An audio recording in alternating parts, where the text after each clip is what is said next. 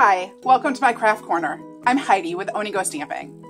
Today I have a really awesome card layout to show you. It uses background paper, and you could use any background paper you wanted to make this card design. I'm going to be using the In Good Taste Designer Series paper from Stampin' Up. It's brand new this month, and it has lots of great wood textures, tiles, textiles, all sorts of stuff, and you're going to love it. It's so awesome. I can't wait to show it to you. I'm also going to be talking about die cutting and using embossing folders, so lots of great tips coming your way throughout this video. Before we get started, if you don't currently have a Stampin' Up demonstrator that you work with regularly, I would be happy to help you. If you need to place an order, you can hop over to my website and all of the ordering information is there, but I know that it can be super overwhelming. So if you have questions or you need help figuring out what you're doing, feel free to contact me. Just leave a comment below or send me an email. All right, Oni go, let's get stamping. Okay, before we get started on the card today, I just wanted to take a moment to show you this new In Good Taste Designer Series paper. This is a supersized Designer Series paper pack. Normally the Designer Series paper comes with 12 sheets in 6 different designs, double-sided designs, 2 of each design, right? This one, it comes with 12 designs and 24 sheets. So that's 12 double-sided designs, and it's all sorts of wood and linen and tiles, concrete, linen. There's also some of this kind of a canvas with paint on it. More textiles, woods, and they're all just kind of a little bit different. And then I can turn it over and I'll show you the other sides too. You get more wood, canvas, more stone, tiles, stone and tiles, all sorts of things. It's just absolutely beautiful. All these different, kind of home improvement, home decor type of stuff. Just absolutely beautiful. What we're going to be doing today is I'm going to start by cutting some circles. So I'm going to pull out my Big Shot. Stampin' Up has come out with a new cutting and embossing machine, but it's not available yet. When it does become available, it's going to work a lot like the Big Shot machine. So I just, wanted to show you today how to use this in case it's new to you and give you some tips and pointers. So this is the Big Shot machine. And I'm going to be using the Layering Circles dies. I keep my dies in the folder they come in, but then I add a magnetic sheet inside to hold them in place. And I'm going to grab the 2 smallest circles. Then I'm going to use my magnetic plate. So here's my magnetic plate. And I'm going to put down my cutting plate. Now, this one I've used for, 5 years or so. It's really, really chewed up, but it still works. So I'm going to put down my cutting plate. Then I'm going to put down my paper. And I'm going to put down my 2 circle dies. On top of that, I'm going to put a second cutting plate. Now, you'll notice that this one is not chewed up like the other one. For one thing, this one's a lot newer. My top cutting plate eventually cracked in half, so I have replaced it. But the other thing is that you always want to use the same cutting plate on the bottom and the same cutting plate on the top. The cutting plate on the bottom is going to get all chewed up by the dies, whereas the cutting plate on the top isn't. So it's going to stay a little bit cleaner looking, and it's just better for your machine to always keep those in the same spots. It's going to help keep your cutting plates flatter, because they will warp if you don't use them with time. They're going to warp a little bit, and there's ways to avoid that and ways to get them to kind of flatten out after you've done that.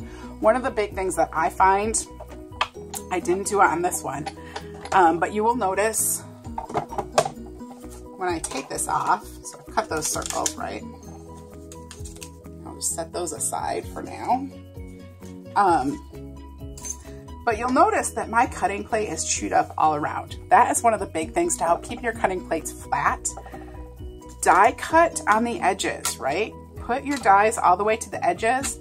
Some people have a tendency that they plop their die right down in the middle every time, and that will definitely warp your plates very badly. So definitely try to move your dies around all over the place on your cutting plates. All right, I'm gonna set the magnetic plate aside. And then we're gonna do some embossing. And I wanna talk about the embossing folders just a little bit. So, currently, Stampin' Up! Has two types of embossing folders. They have their regular embossing folder. This one is actually retired, but I just want to show it to you because I don't have any of their current regular embossing folders, but they do still have a few. But it's really, really super thin. And this one you would use with a regular platform and then with two cutting plates, just like if you were cutting. Okay, so that's just a regular embossing folder. And then they also have 3D embossing folders. Okay, and I want to talk about the 3D embossing folders for just a bit. They've currently come out, starting like last year, so for the past year, they've come out with a new style of embossing, of 3D embossing folder. So I want to show you, this is one of the old ones, because you might have one of the old ones sitting around at in your craft stash too, right? It's hard to see, but the old ones are just a little bit thicker. And if you have two of them in your hands, you're gonna be able to tell the difference. You can feel the difference between how thick they are. So the old ones are just a little bit thicker. So when I get them, I like to put the title on the top and then 3D, and then I put an O for old or N for new. Now, if you get any new embossing folders right now, none of them are gonna be the old style anymore. But if you have some older ones, they could be. Older 3D ones could be the old style. With the old style, you would use the Big Shot platform and then just your regular cutting plate on top of it, okay? With the new style, you need your embossing folder, and you always want to put the fold side into the machine. You don't want to put it so it's on the side. You always want to put that into the machine. I'm going to take a piece of Early Espresso cardstock that is 3 3/4 by 5 inches, and I'm going to set this inside. On top of this, I'm going to put my blue plate. So Stampin' Up's new machine, they're coming out with a special plate, is what it is called. It's no longer going to be blue, but as far as I can tell from the catalog, you can't purchase it right now, but from what I can tell, it looks like it is going to be just like this blue plate, and it's what you're going to need to use with the 3D embossing folders. So I like to call this my blue plate special, okay? So either your blue plate or eventually a special plate, you're going to put that on top. And then just roll that through. And my embossing folder shifted, so I'm just gonna go in and straighten it up a little bit.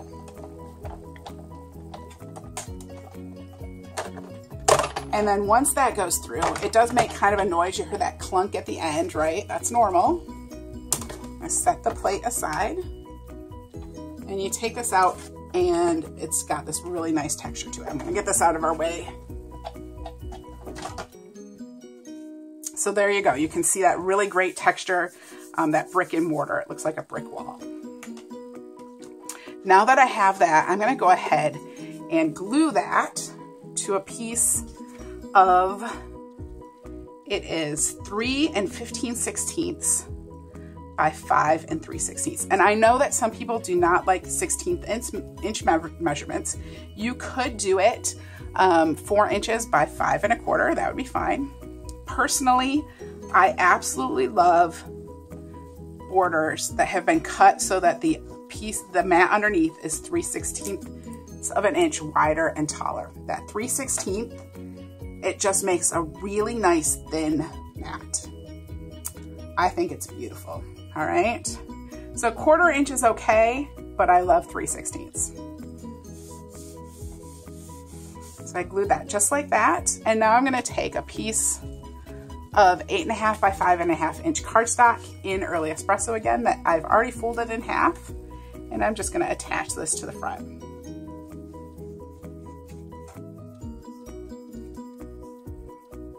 You'll notice my glue is coming out a little bit slow today. Lots of people have like little holders. I just stick it between my knees so that it holds it upside down and is ready to go.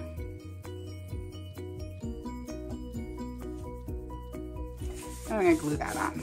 All right, now I have a piece that I cut with the Stitch So Sweetly dies, and I have the Hello stamp. This is from the Forever Fern stamp set. I'm gonna grab an Early Espresso ink pad, open that up. I'm just gonna tap that stamp on there, and then I'm gonna stamp it up towards the top, just like that. I actually want the bottom to be flat, so I'm going to come in with a little tiny trimmer here. And I'm just going to take off the bottom. Just like that. And now I want to attach this. Put some glue on there. And I'm going to attach that petal pink piece to the bottom so that it lines up across the bottom. Now we cut some circles, right? And I've actually cut a whole bunch more circles. So I have a bunch of circles here. Just gonna put them over on my piece of paper. I have a whole bunch of circles, including the ones we just cut. And I'm just gonna lay these out kind of in a wave pattern. Okay, so these are all wood grain ones. And I'm just gonna lay these out and kind of see what pattern I like.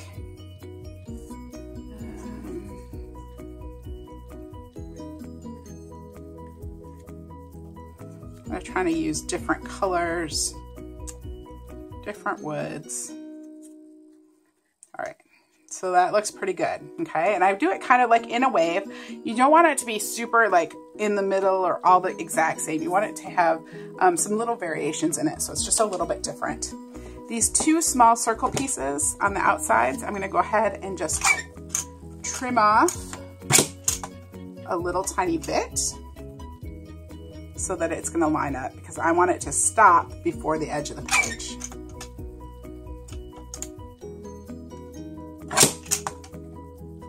And I'm gonna go ahead and glue those ones down first. I want those on the bottom.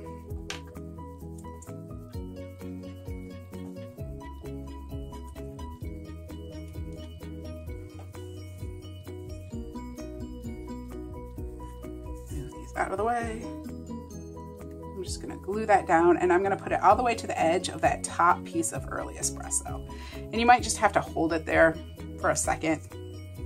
Usually, you know, take a drink of my coffee or something. Just long enough for it to stick. A little, this piece over here.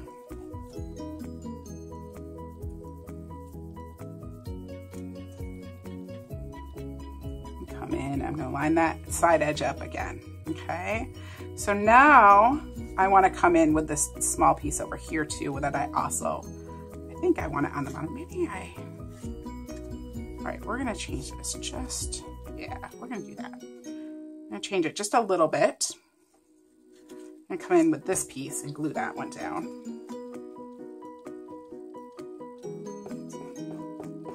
Sometimes I get a little too much glue in one spot. Just kind of push it with my glue. All right, so I'm gonna glue that one down. And then I'm going to grab my Stampin' Dimensionals. And for this one, I'm gonna go ahead and use the black Stampin' Dimensionals because this is a darker cardstock. So I'm gonna start by just putting 3. I wanna go ahead and kind of be generous with my Stampin' Dimensionals on this because it would be really easy for the edges of these circles to get kind of smushed down. So I went ahead and put 3 on there. And then I'm just gonna glue that on. I'm gonna come over here and do the same thing with this other large one over here. Real quick. 1, 2, 3. And I'm gonna glue that one down too. And now for the smaller one, I'm gonna put 1 big one and then 2 smaller ones. And I'm actually gonna double these up. So I'm gonna go ahead and pull off the backs, and I'm gonna stick a second one right on top. This way, it's gonna be even higher than those other 2 pieces I just put down. Really get some dimension here. Come in with this other black one. Here we go, boom. Pull those backs off. Now you do wanna kind of be careful. So this one right here is already popped up in the air. So I wanna make sure that I don't stick the dimensional on top of that. So I'm just gonna kind of slide it in. Make sure it's not stuck on top. So there you go. quick and easy card using some really fun circle pops of that designer series paper. So I did this card first, and then I was looking at it, and I was looking at some of those tiled papers, and I was like, well, what would happen if they were shiny? Okay, so I decided I wanted to make them shiny, and I want to show you how I did that. So that is card number 1. I'm going to go ahead and grab my supplies for card number 2. And I have again done some of the steps already. I'm just kind of pushing some stuff out of the way over here. This one is going to use gray granite and petal pink again. Okay. Now, what I noticed, let me go ahead and I'm going to glue some of these pieces together. Okay, I realized that the piece of gray granite was not cut to the proper dimensions. It was the same size as the petal pink, so I just went ahead and trimmed that down. It's now 3/4 by 5 inches, okay? And I'm just gonna go ahead and glue that onto my piece of petal pink, which once again is 3 15/16 by 5 3/16. And you could do 4 inches by 5 1/4, like I said. All of these dimensions are over on my website, so you can go over there and look for them. I'm just gonna glue that down. Come in with my 8 1/2 by 5 1/2 inch piece of cardstock that's folded in half.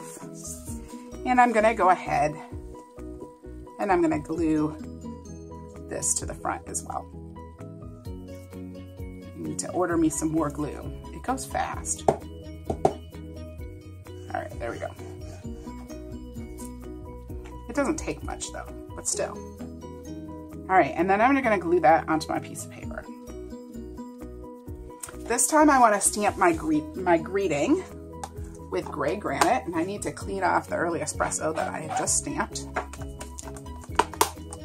I'm gonna grab my gray granite, and this time I'm gonna stamp it the other direction, all right? So I have another piece cut with the Stitch So Sweetly, and I'm just gonna stamp that in the upper left corner. I'm gonna trim off the end again.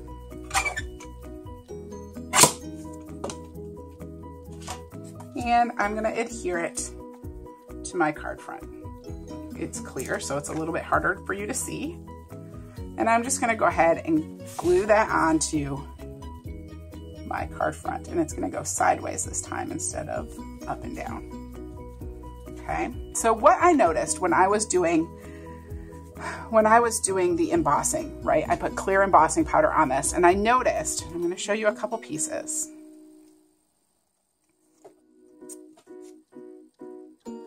I noticed that they were getting kind of a green tinge to them in the center, and I don't know if you can see that. It's a little bit hard to see, but they kind of got kind of green. And what I realized is that I think that the embossing powder was getting on the back, and once the embossing powder got on the back, it kind of caused the colors to show through and do weird things. So what I determined to do instead was to put a piece of Whisper White underneath. So I have 2 circles here. I just put some glue on, okay? And you could glue it first, but I decided I wasn't sure exactly how much cardstock I wanted to use or how many circles I wanted to cut, so I just did it this way. And then when I put it on, I kind of rub it around to get the glue all the way to the edges and then stick it down where it's supposed to be. All right, quick and easy. Then I'm gonna pull out a piece of scrap paper here, just have it here. To do the embossing, I'm gonna start with my embossing, with my Versamark ink pad and my embossing powder. Unfortunately, we don't sell giant things of embossing powder anymore like this. We used to. Now they come in small containers, but I'm just gonna go ahead and use my giant crystal clear today. I'm gonna push that whole image down into my Versamark ink pad. And then I'm gonna drop it in my clear embossing powder, okay? And then to get even more of that embossing powder off the back, I'm just taking a paintbrush and I'm just gonna brush off the embossing powder in the back. I'm gonna take my heat tool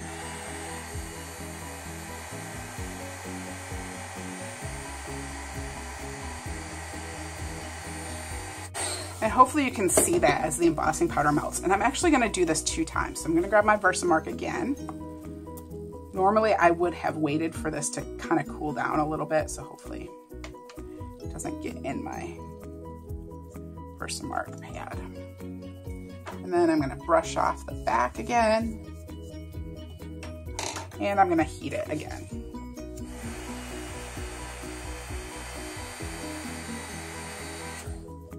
So hopefully you can see how that is now really